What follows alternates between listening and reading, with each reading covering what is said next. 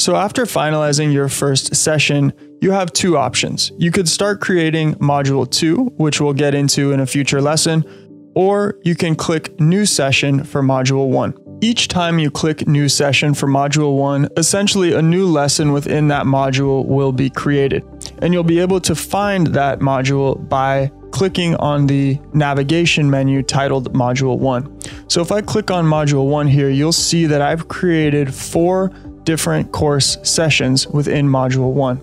So if we navigate to the second course section, you'll see that I have a new base template where I can customize again the heading, the body, as well as lesson text and video content.